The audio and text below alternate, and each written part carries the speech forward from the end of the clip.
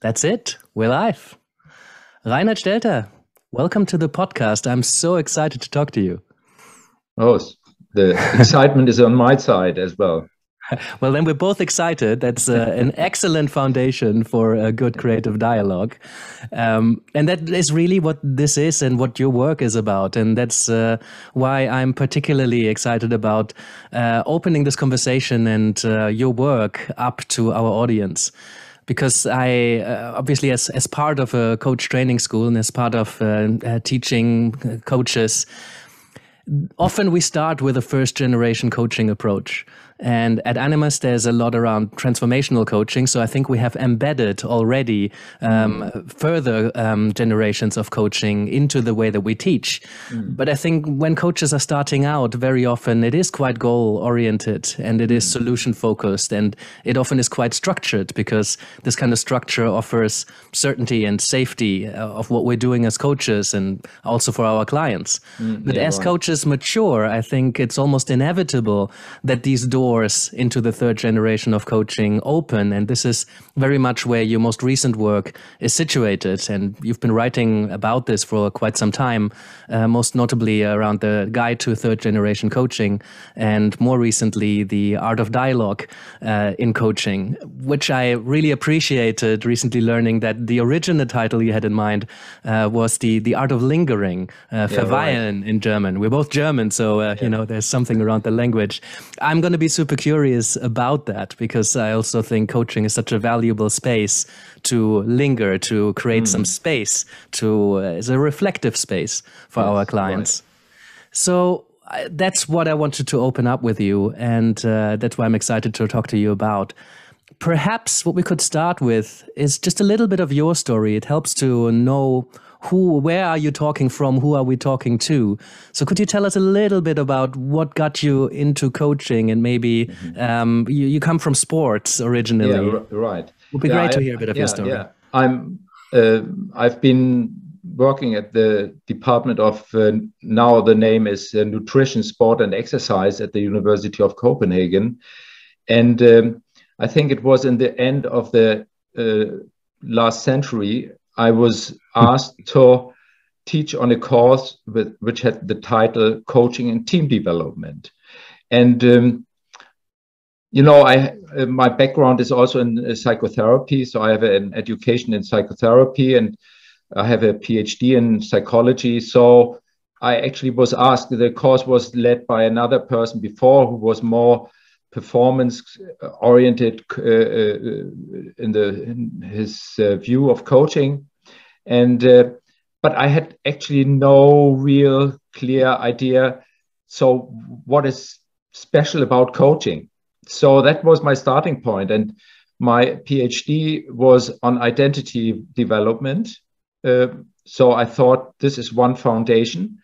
And the other theoretical framework was actually learning theories. So I thought this combination was a good starting point for creating my course. And I actually had written a book, which was more a handbook in Danish about sports psychology.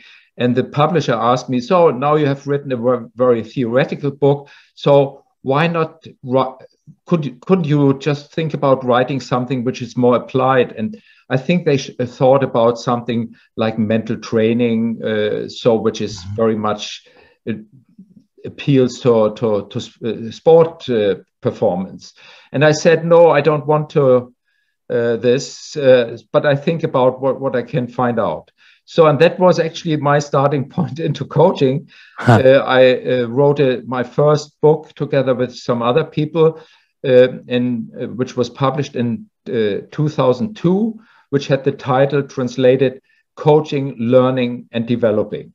And this was really actually a bestseller because at this time on the Danish market, there was one other book on coaching, which was the Whitmore's probably, no? Yeah, right. Coaching for Performance. So, yeah, right. That was the other only book. And I mean, we know what this book was like. It was more, you know, like a guru oriented book. So that's the way how I do it. It was not very theoretical anchored. It was a book really for practitioners. Yeah, and that brought me into it. And, I developed, I visited different courses and so on and so on. And then I started to write two other books. And these books are translated to English, which you already mentioned. Mm-hmm. So, and now recently this year, I published a new book, which is a kind of summary book. The title is Coaching Short and Good, if I translate. Pointy. Yeah. So it's a book, if you want to really maybe include yourself in a coaching work, or if you just want to have a brush up what coaching is about, mm-hmm. This is. Is the book short and good, or is it about coaching that is short and good? It's the book, which is only 150 pages, and so that's excellent. Yeah.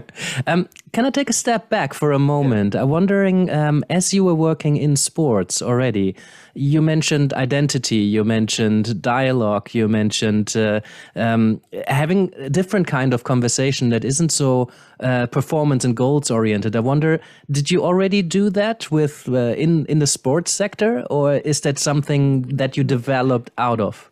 Yeah, I mean, that's my other leg, so to say. That for the last 12 years, I work on a program at the Copenhagen Business School, which is a program for public leaders. So that it's a master of public governance.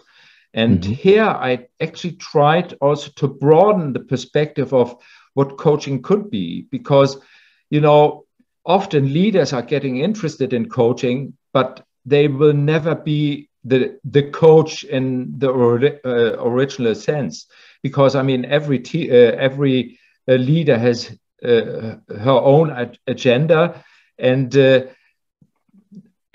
if you are a coach, you shouldn't have an agenda on the background of your client. Yeah. So there is something different in play mm-hmm. here, and here I think we have to change the perspective. So in that mm-hmm. context, I actually leave out the title of coaching, which I sometimes really also struggle with. So, and I speak about transformative dialogues. Mm-hmm. Yeah, and I love, let me jump in there. I love that you're mentioning that, because there is a lot of work out there that teaches leaders coaching skills or coaching skills for managers. And it's a fantastic seller.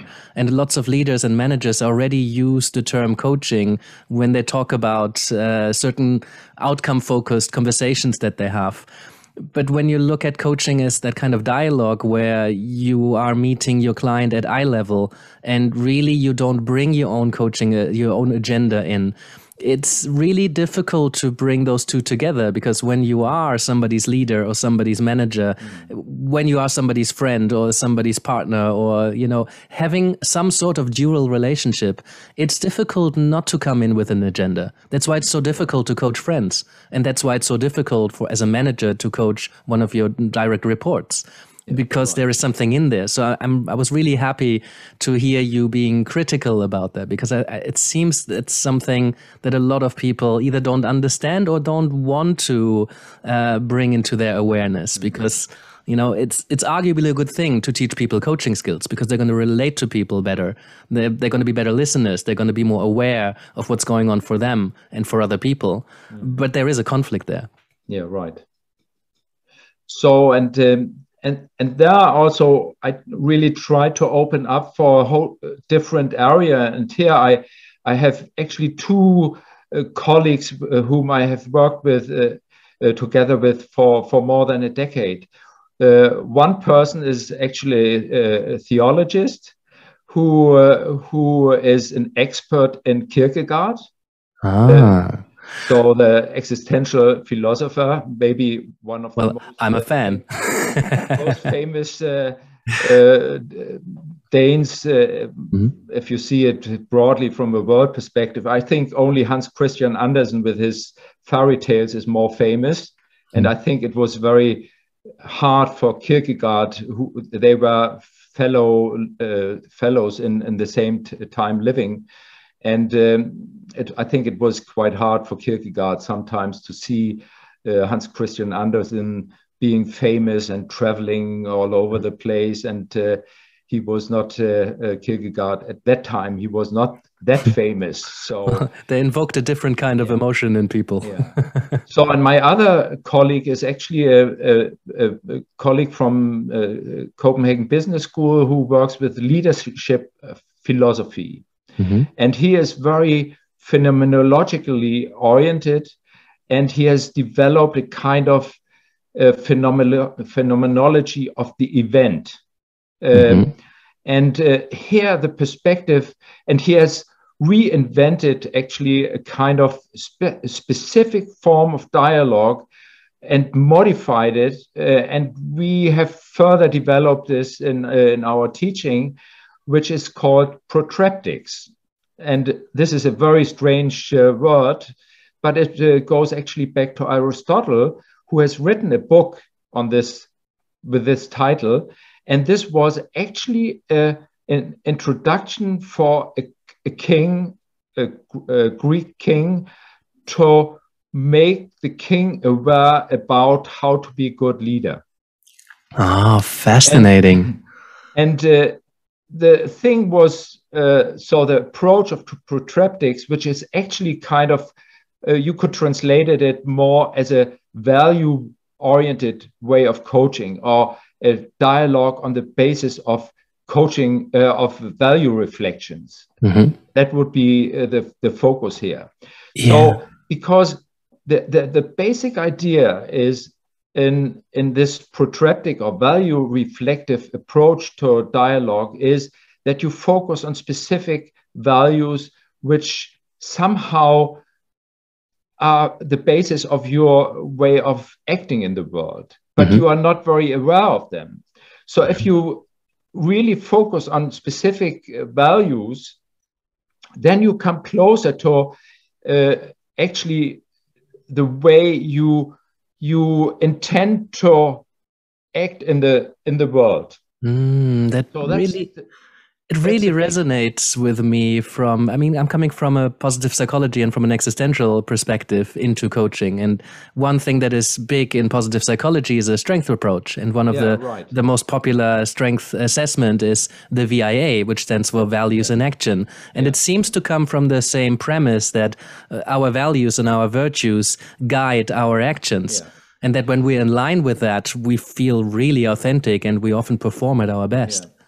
Yeah, and you mentioned the word authentic. This is actually quite interesting because normally people think authentic is that you really act the way like other people see you, or you are really yourself. But it's actually if you go back to the etymology of the word, it actually means that you act on the basis of your own authority. And how do you develop authority about in the way you are acting? You do it on the basis of specific values. And mm-hmm. so if you, for example, reflect on a more abstract and anonymous way, so that you are not focusing directly on specific situations, but you reflect on what specific terms mean to you. So mm-hmm. Responsibility. So mm-hmm. or freedom, or many different values you can think about. And if you reflect on them on the very general basis, you come into contact with something which you actually can talk, where you actually can use the word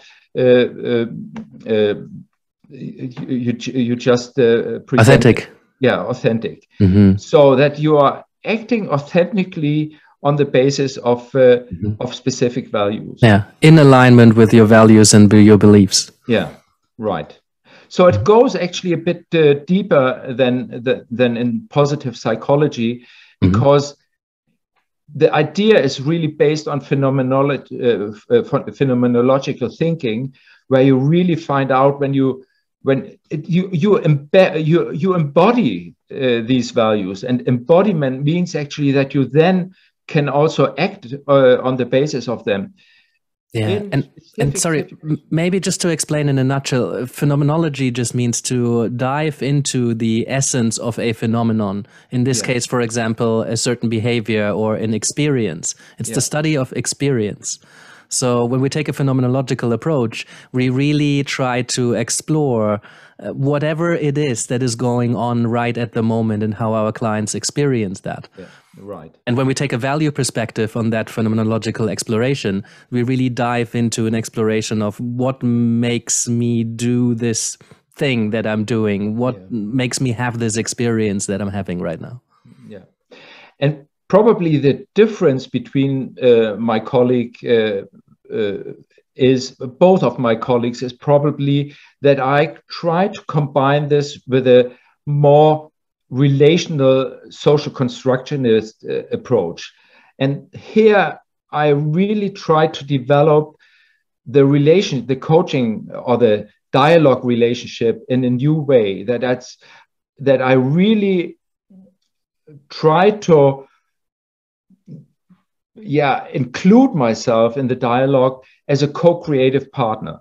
Mm-hmm. So that I'm much more, my role or my position in the dialogue is more active in a way that I'm a co-reflecting partner. So I take something up from what I've have heard from my dialogue partner, and here I really try to reflect on my own premises. So when I hear something, how do I sense this? So I use myself as a kind of measurement, you could say, or a sensory instrument to get a sense of what is meant by the other and reflect this on my own premises. And I think often there is, you can build up a relationship which is much more intense in that way, that I really try to get in touch with and embark on the other. I really embark on the other and really get something out of it for my own way of seeing the world and share this. And in that sense, also try to develop something of a new understanding in my dialogue partner. Yeah. Could you make this come alive maybe with an example from your coaching work, so that the audience can get a feeling for what might that look like when they're in the room with someone? So it could be a situation where I'm presented with actually maybe I should take a situation which I just had today in a dialogue.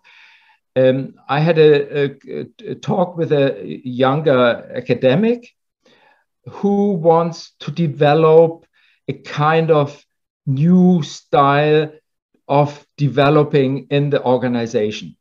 And here it suddenly struck me, and how this somehow, this is a younger colleague and I'm a senior colleague, and I had a kind of flashback to my first years in academia. And here I presented a situation which reminded me on the struggle I had myself. And this, she said afterwards, when we evaluated the conversation in the end, she said, "Oh, this was really interesting that you brought yourself into the dialogue, because this gave me some kind of examples of how things felt for you and how it feels for me, and where there are similarities and where there are differences."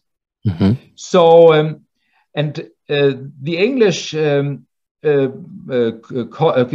colleague, John Schotter, who died a couple of years ago, he created a term which I think is somehow a guideline for my work. And John Schotter was also trying to combine a phenomenological approach with a social constructionist approach.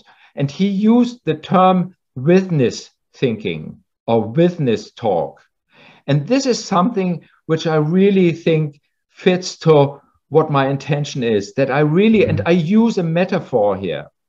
The metaphor is that I sometimes, as the dialogue guide or the coach, I get a present from the other. And on the other hand, I'm able to give presents.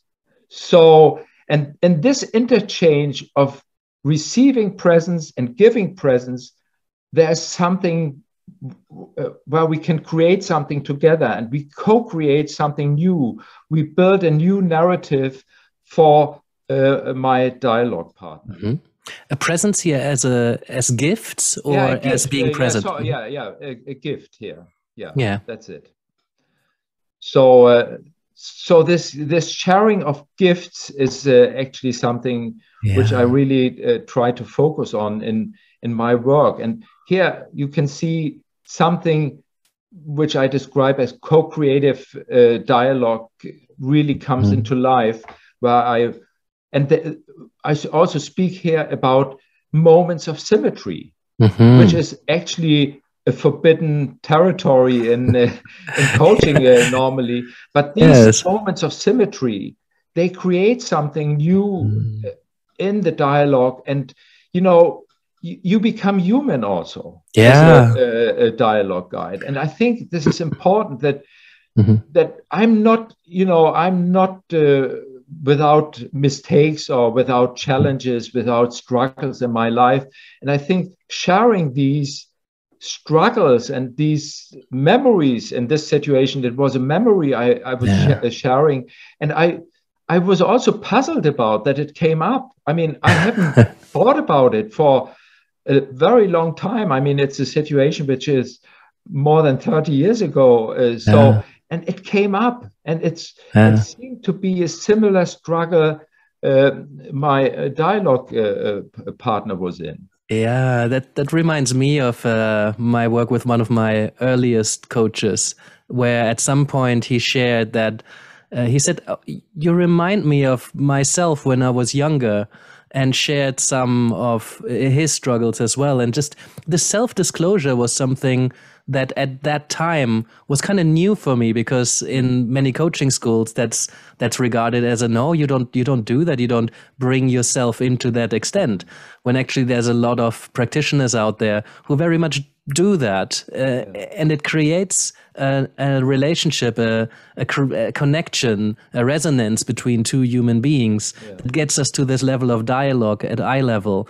But also there's a risk that perhaps we might be slipping into a mentoring relationship when that is being perceived by the client or by the dialogue partner as, oh, he is somebody who's more senior and who's experienced something similar. Maybe there's something for me to learn from that person's experience. Yeah, but I think also, I mean, I work also as a mentor, and I started actually working as a mentor, which is a non-profit activity. So I do it for free at my university.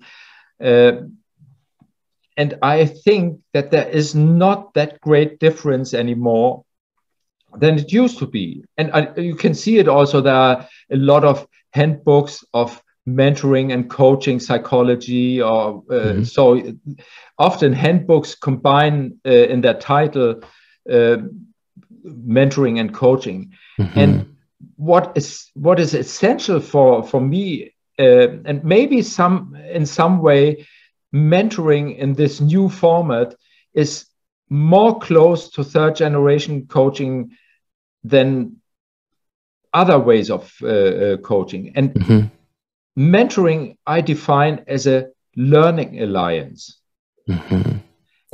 And actually coaching is also it's a learning alliance. Yes, so, and therapy in a way is also a learning alliance. And this is why I really appreciate the term dialogue so much. I remember at some point me and Nick Bolton, who obviously runs the school, we sat together in a bar and he mentioned the term transformational dialogue. And at that time, I was thinking a lot about integration of coaching and therapy and mentoring and consulting, and where's the line, where's the gray area. And clients tend to not really care what you call yourself when so many coaches, particularly, so many practitioners are concerned, oh, what's the term for myself and what I do? And dialogue seemed to, for me, to be such an elegant solution to disregard those questions of what we do, because essentially we are in dialogue. And as long as we practice within our competency and within our ethical and legal framework, then it's a conversation in which two people partner or come together to focus on what the client or the person who's seeking the dialogue wants to figure out or achieve, who they want to be or what they want to do. So I love the term dialogue for that, and it was a revelation. Like, it was wonderful to see your book and see that, see a whole framework being built around that. Thank you.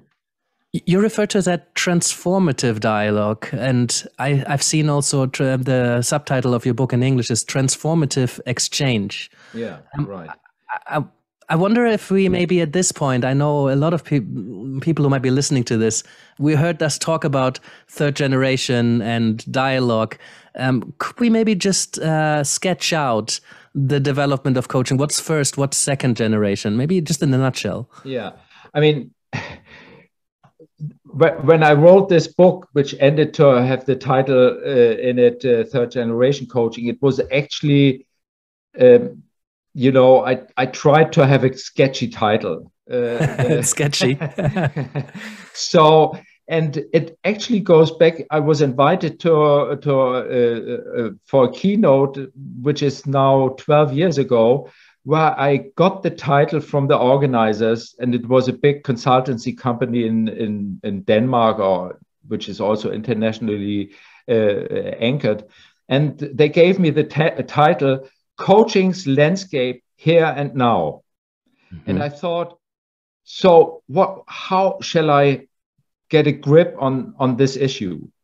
Because, I mean, you know, there are so many different ways of coaching. I mean, it starts from parent coaching, dog coaching, sex coaching, health coaching, spiritual coaching, performance coaching. The list is endless. Yeah. So, and I thought this is not a way to go. So what I actually tried was to go into the basic perspective of different ways of having a dialogue with in a coaching setting.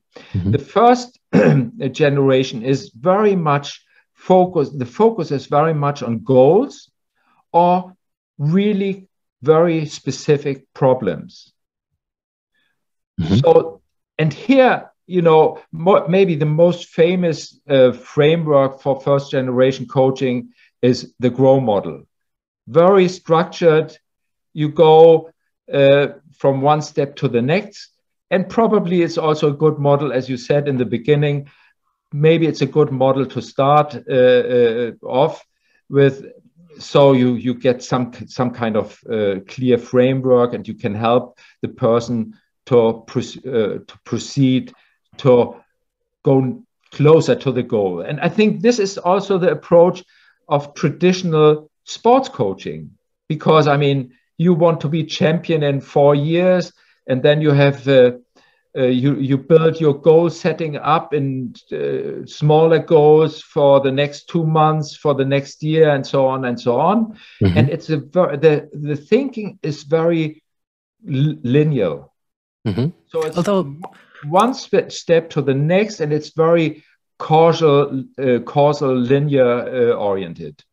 Yeah, although to be fair, I think the GROW model can be a lot more versatile and be used in much more complex situations if we don't approach it as linear. I think it can be a very simple, straightforward, what you describe, framework, but also it's difficult to not approach any form of change as where do you want to be and where are you now, and what's the gap in between and how might we bridge that? Yeah, but this is already, I think, there you already include something more. I think I came at the Grow model with a particular third generation perspective. Yeah. I think so too. Yeah. Okay. So I think if we go to the next generation, there it's very much based on systemic thinking, solution-oriented thinking, social constructionist thinking. So where you actually work somehow with a kind of idea about possible futures. So probably if I take solution focused perspective and maybe this magical question. So you go to bed tonight and you have a conflict with your working partner, and you wake next morning and the conflict is gone. How do you experience the day from the moment where this magical thing has happened? And you really go into it in a different way. So you build up a kind of understanding from a feed forward position, you could say. So there's something different here. And what you have just said was actually a mixture of Grow model and second generation coaching. And if I speak about all these different generations, you normally would combine them. So I'm not a third generation coach all the time through one conversation. So there are moments where I'm a first generation coach. There are moments, mostly or very frequently, I'm the second generation coach. But on the third generation level, you are this reflective partner. And I think, for example, third generation coaching is not a closed system. So when you work with existential coaching, it's a third generation coaching approach. You mentioned spiritual coaching. It would be in a third generation approach. So there are many ontological coaching, hermeneutical coaching. So there are many different facets of this third generation approach where you really offer yourself as a dialogue guide in this reflective space where you somehow try to find new perspectives, where you include reflections, where you learn something from the other, where you share gifts with each other, and where you, in that sense, create a co-reflective dialogue. Yeah, and often it's quite fluid. And coaching engagement might start with a particular goal that somebody comes in, and 20 minutes, 2 sessions later, you find yourself really having created a reflective space. So maybe the goal was reached and you still have a couple of sessions left, and then you enter this reflective space. So you might come back if a new specific goal emerges. So I think having the capacity to move between different approaches and different lenses on the work really serves the client super, super well, depending on what the context is. Yeah. So, and you mentioned the term transformative exchange, and maybe we could talk a bit about this for a while. This goes actually back to my starting point where I spoke about learning theories. And there are a lot of, learning is something new or has become something new. In the old days, there were actually 2 terms in Danish, which it wouldn't help really to translate them. But one is, there are maybe two perspectives. There's this black educational approach where you fill another person with knowledge. You just this submitting your knowledge as a teacher to a pupil who has just get it into their system. Which sometimes is extremely valuable. Some knowledge we just need to soak up. Yeah, but we are in a time where we actually really develop often knowledge very differently. And, also the old authorities, you can start as parents. We have lost our authority. And now it really comes actually to medical doctors. I mean, people, scientists, and people who really were authorities in the old days, maybe just 20, 30 years ago, have lost this authority. And in the working space, a lot of things happen so rapidly that the leader cannot provide this old school knowledge. You just do it this way and then it works for you. So learning has become a transformative act. So and it also, and these is what new learning theories tell us about, is that it always has an impact on your identity. So learning is now, I mean, in the old days, you got more or less an identity by birth from your family background and so on. And now we really have to work on identity in our everyday life. I mean, it's much more fluid. Yeah. And I mean, look at younger people being on social media. I mean, identity has become a performative act, more or less. So you perform identity. But here in a coaching or in a transformative dialogue, I think identity is something, fragile. People put themselves in a position where they are trying to experiment with something new. I mean, they are in doubt what they are doing. And here, this transformative aspects of identity development comes in. And in that sense, the learning becomes a transformative act. And very empowering. We put people into a position where they can create their own identity through how they act and how they show up in the world. So we're using this fluid space and offering people an active component in creating who they are. Yeah. Right. And there we can go back to Kierkegaard, who actually says, and a lot of other dialogue philosophers like Martin Buber, for example, I mean, you are only something through the other. And we take the role of the other in a coaching or transformative dialogue context. So we actually have to help the person find him or herself through the dialogue.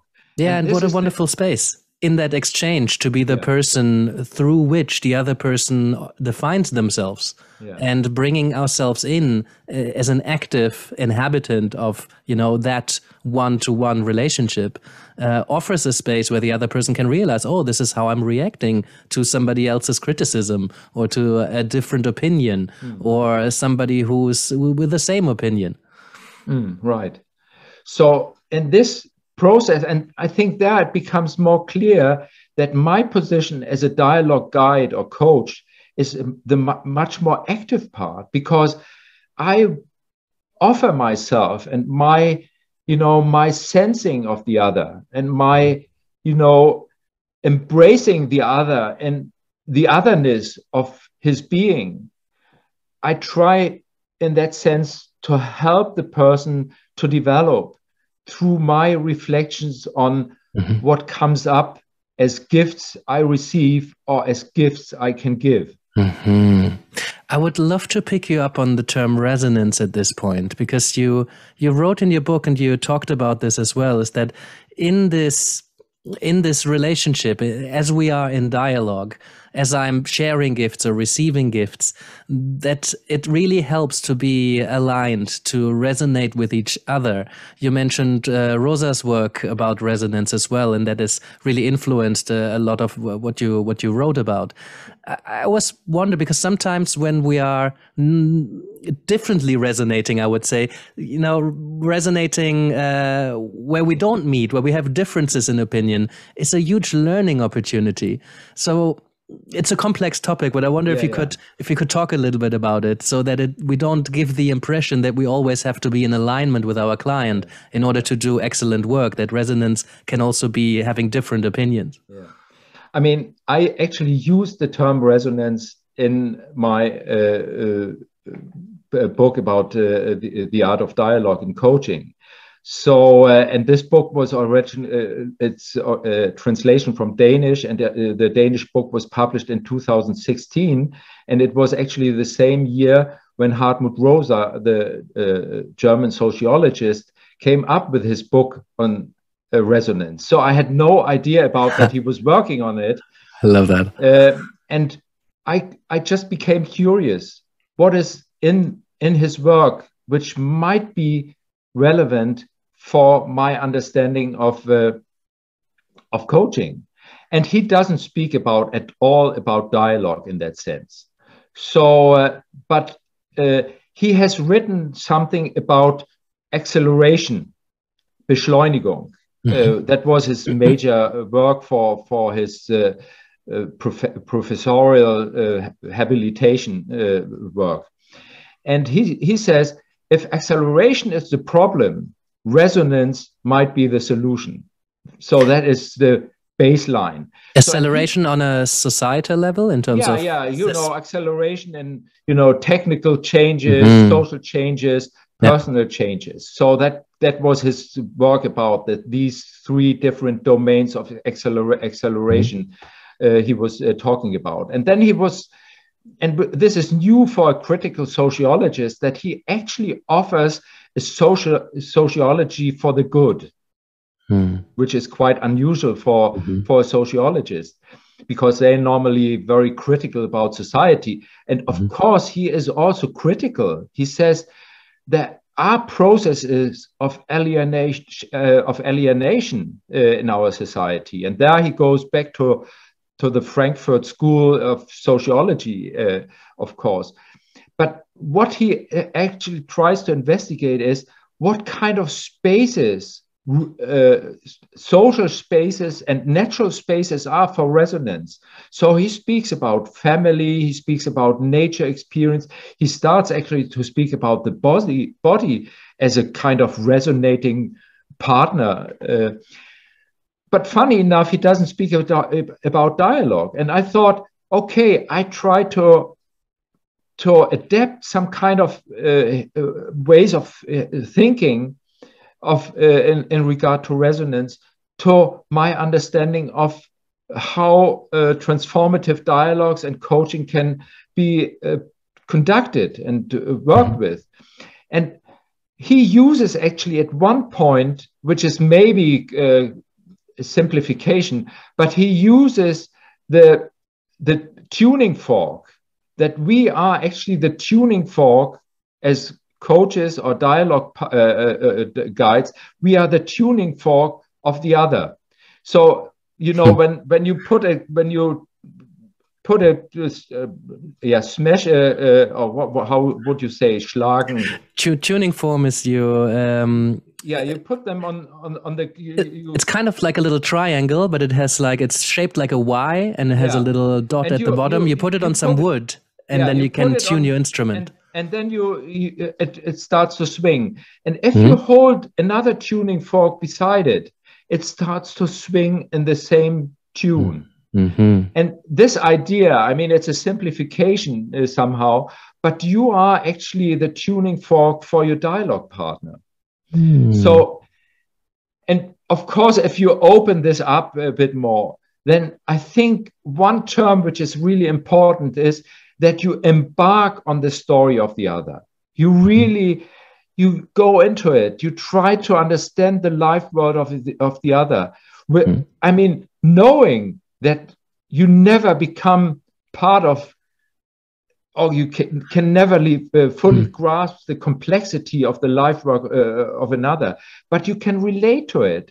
And I think being different makes the development. So it's not the idea that I want to be just offering, or I understand you from your perspective, but where you really struggle and you rub onto each other's positions and you highlight the differences. I think this is some part of the resonance you are also need to adapt to. So it's not just being on the same tune, but offering something which is somehow different, but you are inspired by the other. I think we might need to be a bit careful with a metaphor, because from the sounds, if we take that tuning fork metaphor, it sounds like, well, I'm resonating, I'm giving out a certain frequency, and when I'm in touch with somebody, they take on my frequency, and it feels like it's too one way, and I wonder if that's what meant by it, or if maybe the metaphor doesn't fit as well. Maybe it's too. I think it goes too far when you, and that's why I really try to highlight. It's not just the same tune you are in. I mean, you are tuning into it. I mean, I think this is more interesting. You embark on the topic of the other, and you really try to involve yourself. You try to grasp the mood and the sensing of the other, but this evokes something different in you, and this difference, this being different from the other, is, I think, the thing which really brings the conversation to a new level and to a new life. And you understand what you have said as the coachee or dialogue partner. Suddenly you reflect on this tuning in of the other, the co-reflection of the other. Something happens in this situation, and I think this is the interesting point, to really highlight where things rub on each other, and really where there are some, you are also in a struggle with yourself and your own understanding as the dialogue partner. You try to understand yourself in a different way, and here, this tuning in of the dialogue guide, the coach, is actually hopefully helpful in it. I think that tuning in is where the magic gets created when two people get together. And sometimes the coach might change their tune to adjust to who they are meeting. If somebody is speaking very fast, maybe we speak faster. If somebody is very, very reflective, maybe we're being reflective with them. If somebody's very cognitive, maybe we meet them on that level. And then we can introduce a different kind of tune and see what it does and what resonates. So I think it's such a fascinating space to pick up on the resonance between our clients and us, and see what's happening in that space. I mean, you actually remind me of a situation I had recently. I was working, I was having a dialogue with a coaching dialogue with a client, and he was speaking very fast, and so fast that I couldn't make it to understand him. And I had the idea that he couldn't make it himself. He was speaking so fast that he didn't give himself the allowance to really linger in the situation. And what I did in this situation, and this was somehow also maybe a kind of slightly different way of resonating, I got slower and slower in the way I talked. And he said afterwards, this really helped me to get into my thoughts in a new way. So it's not just being the same, but being somehow, I was resonating because I felt I got breathless in the way he was speaking. And I resonated in a way that I tried to, slow myself down and help him in this way. So by paraphrasing things he said in a very slow way, I tried to slow him down. And that was my way of resonating to his eager of presenting his case in a very fast pace, which was actually too fast for him, and it was clearly too fast for me. Oh, that's amazing. And this is where I think this verweilen, this lingering is a good transition to talk about that. Yeah. Could you say a bit more about why that's so important, particularly in the context of, a burnout society and this beschleunigen, this acceleration, the nauseating speed of development on pretty much all fronts? Yeah. You mentioned nearly the title of a book, which was my first inspiration, the book, The Burnout Society, by a Korean-German philosopher, Byung-Chul Han. So H-A-N is his surname. And he has actually written his doctoral thesis on Heidegger. And another existentialist, they're everywhere. Heidegger created the term of Vita Contemplativa, which you could translate about as something like the life of lingering, or the contemplative life. Contemplative life. And he used the term verweilen in German, which I translated to lingering. And Hahn said that we really have lost in our times, we have lost to linger.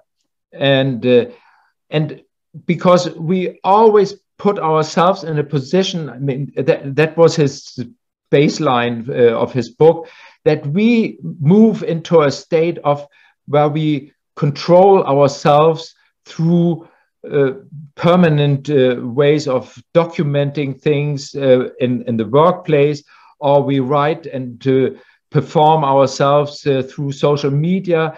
And in this pace, we really lose ourselves. And so in the old days, it was actually the boss who controlled our working pace and performance. Now we are controlling ourselves through self-surveillance. And this situation of self-surveillance and self-controlling, we need a different space to develop, to hinder us to come to this burnout position. And here, Hahn doesn't talk about coaching, but he speaks about the quality of lingering in dialogue, that this is necessary. And in some sense, when I read Hahn for the first time, I thought, he is somehow an eye-opener for the perspective of how you need to see transformative dialogues or coaching in our volatile society and our, accelerating society, as Rosa puts it. So a lot of people speak about this pace, this rush we are in, and we really lose contact to ourselves, and just, we are very much into this performative dimension of identity, but we are not taking our time to really linger, to understand ourselves on a deeper level.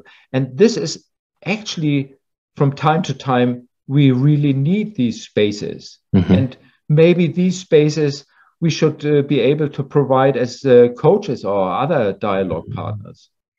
Yeah, I really love that. And also, I want to underline that from time to time, because in a world that is moving very fast, if we were to linger on everything, we would be left behind. And that's a fair argument. But coaching or dialogue or any reflective space where we allow ourselves to not speed up, to actually be there, create some space, and maybe really think about something, or just not think, maybe spend some more time in meditation and really be with something. Presence is one of those times when we're really present with something, we're lingering on that moment. And it takes me back to a very significant relationship I've had in my life with an old school friend of mine, who was very much lingering as a personality. So, we would sit next to each other, spending an evening together, and I would ask a question, and he would literally linger on the question for 5 to 10 minutes before he would give me a response.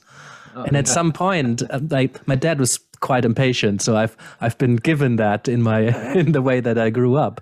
But this was such a transformative time of my life to spend time with this with Stefan, where we sat there and I learned to linger on something. With an extreme introvert, to be fair, I don't think it helped him in all those situations, perhaps entering the workplace, but heck, seeing coaching or that form of dialogue as a space where we allow ourselves to do that, to create those spaces where we can linger, it's of such great value because we don't do that naturally anymore. Right.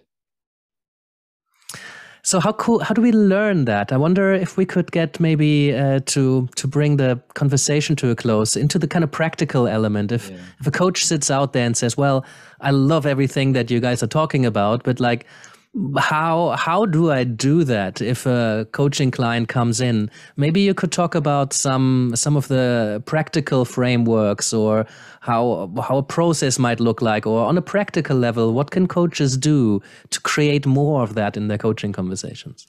I mean, the first thing is that you need a lot of self-awareness. I mean, and you really try to get into this mood of witness thinking, that you really try to understand and get a really essential grasp on your dialogue partner. I think this is the foundation.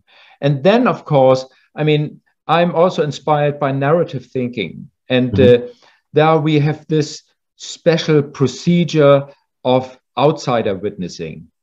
And originally, it started very much from a community psychological perspective. So in this, we can, I mean, I have worked in research-wise a lot with groups. And I think groups are very good in building a community if they really relate to something, but they have maybe specific issues in common and they can relate to each other. And the simplest, the most simple way to relate to another person is, oh, I know what you are talking about.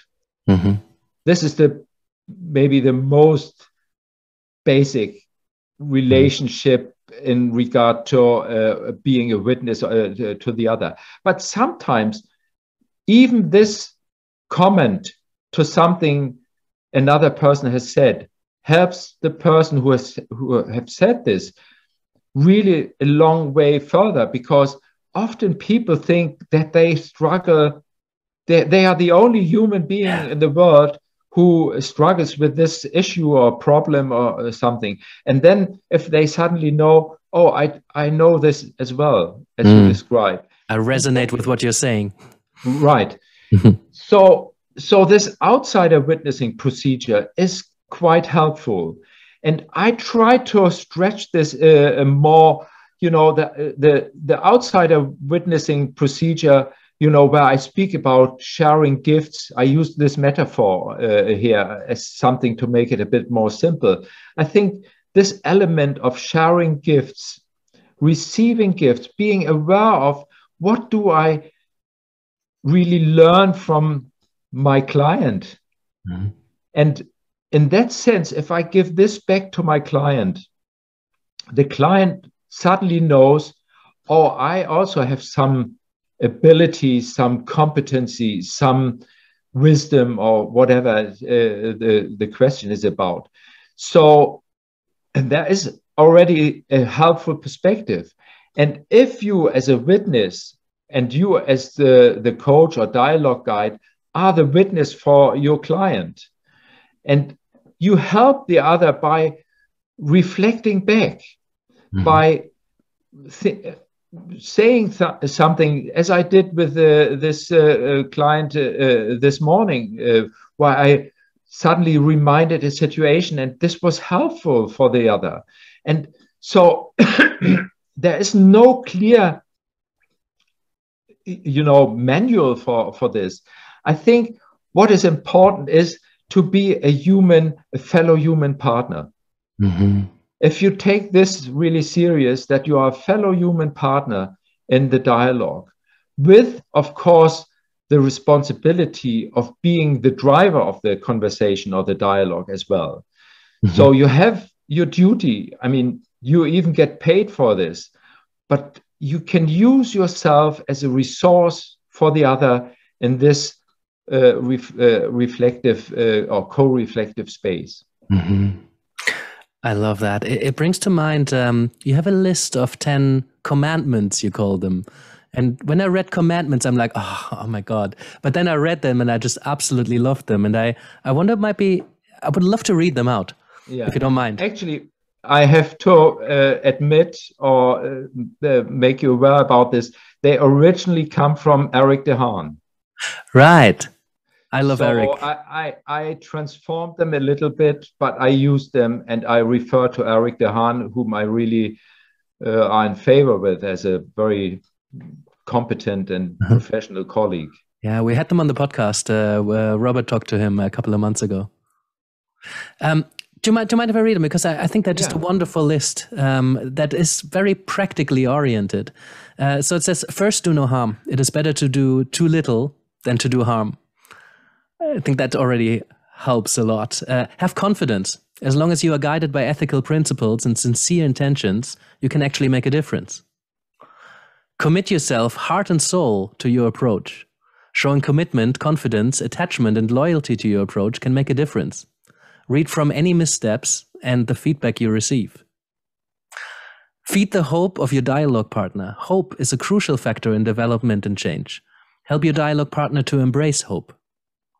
Consider the coaching situation from a dialogue partner's perspective. Your dialogue partner's expectations influence the effectiveness of your relationship. Ask for feedback from your dialogue partner as the process unfolds. Work on your coaching relationship. This is when you have a good relationship, there is a good chance that the dialogue will have a positive effect. If you don't click, find a replacement coach. A good match based on mutual trust and respect is the foundation of a fruitful dialogue. Look after yourself to keep yourself as healthy as possible. It seems to make a difference for the positive development of the dialogue that you, as the dialogue guide, appear attractive, competent, stable, healthy, happy, empathic, warm, and reliable. Try to stay fresh and unbiased. Rigid procedures and protocols are not helpful, but counterproductive. And lastly, don't worry too much about the specific things you are doing.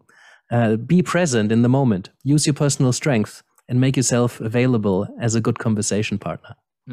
It sums up so much of what I believe is the foundation of good coaching. Yeah, and I have to add here something. I mean, these commandments are actually all evidence-based. They are based on research done. So they are not just come from an expert coach who gives out his knowledge. They are actually the result of research in coaching and partly also in psychotherapy. If people want to read up on that, Eric writes about them, I think, in his book, Relational Coaching. Yeah, right. And a lot of relational coaching approach seems to resonate a lot. And you're quite evidence-based as well. The Guide to Third Generation Coaching was quite a dense evidence-based book. So in that sense, these guidelines, we should maybe better call them, these guidelines are actually something which I also present. If I teach young coaches, we also discuss them.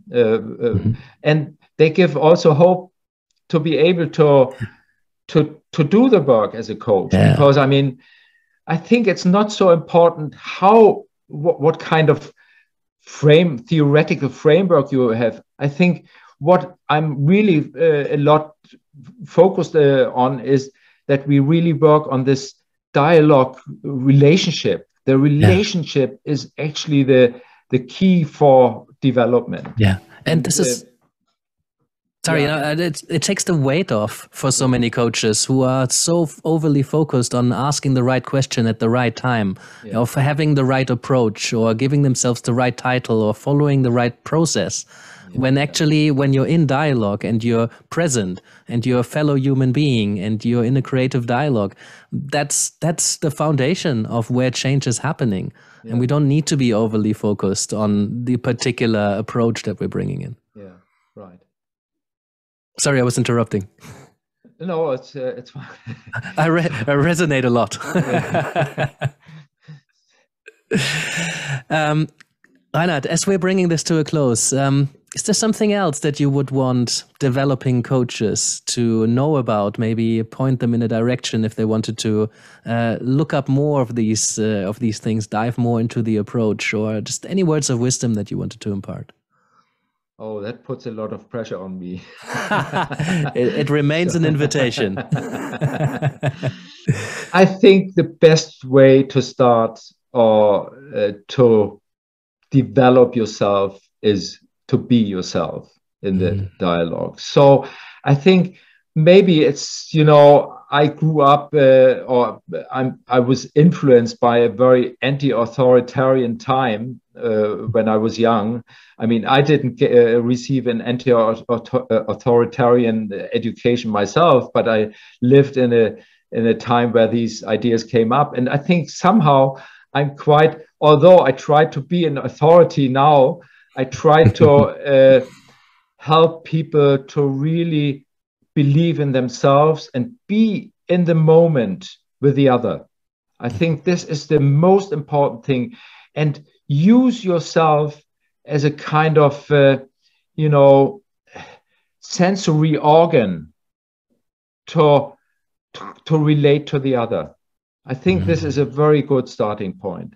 And then really try to help the other through what you have learned or can learn from the other and what you would like to share from the ideas you get out of the conversation. So being a witness for the other and in that sense, guiding the other in new directions.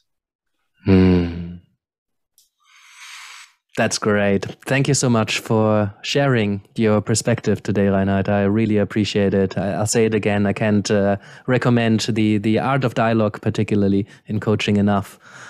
So if people wanted to read more about this, witness more of that, be more present, thank you very much for your perspective. Thank you, Reinhard. My pleasure. Thank you.